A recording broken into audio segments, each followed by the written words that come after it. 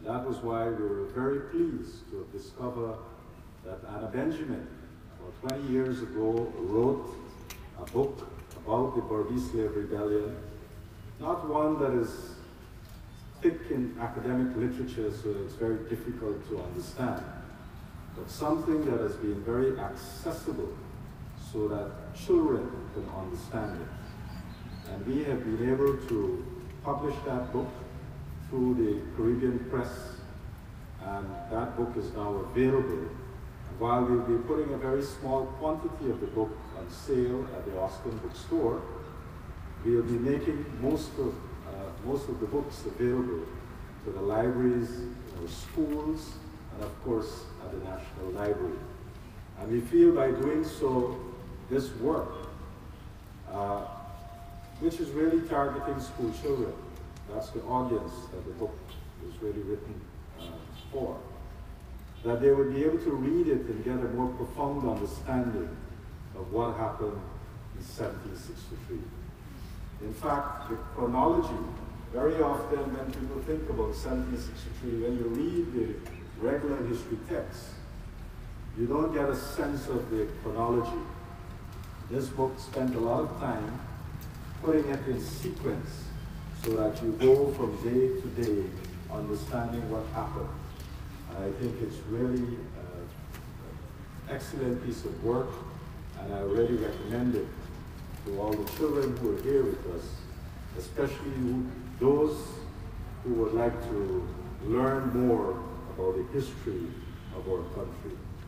You have heard from Nirvana that the center, one of the objectives of this small and humble center is really to have important bits of information regarding 1763. And today when we open the center, you'll be able to see some artifacts pertaining to 1763. You'll be able to see some books and reference material on 1763 rebellion. And there are, of course, a number of plaques, if you like, that we did, giving people a better understanding of what happened in 1763. We would like people to come to the center and go around and learn a little bit more about what happened. I think when you ask a lot of children about 1763, the first thing that they will tell you, they'll say the Coffee Monument. And that's great, because we are able to remember the event by one of the main actors of the 1763 coffee. But 1763 is not just Coffee Monument. There are many things that happened, and therefore we need to understand what happened. What are the consequences? What was the impact of 1763? I think that's very important. So while we have embedded in the minds and the consciousness of people is what the center would be able to do. We in the ministry, we recognize that the site that we need to do more development on the site. And through the National Trust, we had embarked on a site development plan more than a year ago. And the visitor center is one such development. But then, when we started working on the site, one of the things that was very, very disturbing is that people who come to visit the site, to visit the monument, they tend to litter in and around the monument. And you would see at the base of the monument, there's a nice area there with water. And very often people would dump styrofoam boxes in there, and it becomes a very unpleasant sight. And some years ago also, we've had a pump there sometime, we've had lights. I don't think a lot of people can recall the lights that used to shine onto the monument. Not many people perhaps would have recalled the fountain that was there, because for many years it was not working. And what really happened was that every time you install the pump, there would be people who would steal the pump, take out the fittings, and the fountain will not work. And so we decided that yes, we need to fix the monument up in the sense of restoring the fountain, and we'll be working on putting in the lights. But before we could have done anything, we had to install security on the site. So right now we have 24-hour security at the site, and it's really to tell people, hey, behave yourself, don't do this, don't do that. And very often the guards themselves will complain that when they try to tell people not to dispose of their garbage or litter the place, that people will be very abusive to them. Now the reason I'm saying this is because it is our site. It's a national, it is this country's pride. And if we, as the citizens of this country, cannot protect a national asset, then something really is wrong with us. We shouldn't even have a guard there. We should have this pride embedded in us that we would take care of it. And anybody seeing somebody doing the wrong thing would say to them, this is wrong, don't do that. If somebody is going to litter, tell them to pick it up. That's not the right thing to do. But we hope to get there. And for now, we will have the guard to make sure that this happens. And we have now restored the fountain. And those of you who came in, you would have seen the water flowing after so many years. And I think that's a very pleasant thing. Later in the year, we will of course work to restore the lights. And hopefully by the end of the year, we can have the lights up. And it will also present a very beautiful sight for this monument. But we're not stopping there, because we want to enhance the entire area around the monument site. And we are talking about that, and we hope that we can work with several partners as we develop this particular site. One of the things that is not there right now, but I would insist that we put copies of it in this resource center, or this visitor center, is that just last week, we had the privilege of having Dr. Wagner from the archives of the Netherlands coming to Guyana, spending some time with us. He created an exhibition dealing with 1763, and also is right now working with us on another project dealing with sugar. But during his visit, he did two things. He brought from the archives of the Netherlands some very old maps relating to the whole Berbice area, perhaps the maps of what it looked like during 1763, with the names of the plantations and so forth. So he's given us digital copies of those maps, and we'll be using the maps that he's given to us to actually map out the area where the rebellion took place and to put down historic markers. In fact, some of that work has already started, but I think with these maps we will have a better understanding of where these plantations were located and so forth. So we'll be doing that. But another very significant thing that he did, he brought copies of the 4 letters that was dictated by Coffee, and he presented them to us.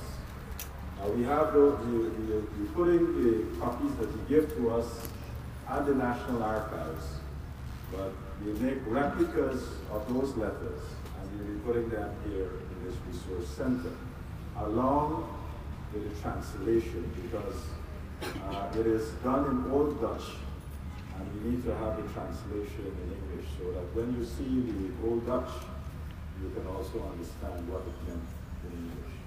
So we'll find a very special place in this visitor center where we can put that, because I think the contents of the letter is very instructive. And so when you come to visit the monument, apart from the features of the monument and so forth, I think you can also have an additional learning experience by going into the visitor center and be able to immerse yourself, perhaps transport yourself back in time so that you can better understand what took place during 1763. This year, as we mark the 250th anniversary, we are doing some other things. We have started a distinguished lecture series. We're very privileged to have Dr. Hilary Beckles, Dr. Alvin Thompson, and on the 28th of this month, we'll be having another well-known historian, very eminent historian, coming from Jamaica, Dr. Vireen Shepherd, who will be doing the last in the distinguished lecture series. So persons who would have missed the previous two, I want to encourage you to come to the last one in the series, because I think it is very important that we understand our history, and through the research and work that these eminent historians who have done, they're giving us a better insight into what happened during this period of slavery. In fact, last Tuesday, when we had the presentation from Dr. Thompson, I think, although people might say it's so removed in the past and it happened so many years ago, the cruelty of some of what took place, I think moved him to actually, he was very emotionally moved, and he had to pause at the podium for quite a bit to recompose himself to move on. But it was very touching because, you know, a lot of what happened there, I don't think people in these modern times can actually visualize, can actually understand. Sometimes you read it, but you really can't maybe immerse yourself in what took place. And some of these lectures are helping us to do that. It perhaps is also instructive that one of the other publications that we did in the Guyana Classic series called Hearing Slaves Speak actually gave cases that was tried by the fiscal in the 1800s. Because at the time, the fiscal used to, you know, he would get his pay by how many cases he listened to. So they actually sat there and listened to cases, but maybe never really dispensed justice. But they recorded all these things very copiously. And so now when you go back and you look at these cases, you can see the injustice. It's like a window into time about what happened during the period of slavery. So it's very instructive, and I think, you know, as a nation, as a people, this is part of our history, our legacy, and we need to understand it, we need to read more about it, and each one of us, I think if we understand that, it will make us into better citizens of Guyana, because we will truly appreciate the sacrifices of our ancestors. Apart from 1763, we want to also broaden people's horizon on this whole question of slavery and the impact that slavery had in many societies. And so in the year of designated by the UN as the International Year of People of African Descent, the Liverpool Museum did a beautiful exhibition on slavery. Not just in say, Guyana, but slavery as a whole. And after the year concluded, they gave that exhibition to UNESCO Paris. And we have been in contact with UNESCO Paris. And during this year, that exhibition is going to come to Guyana.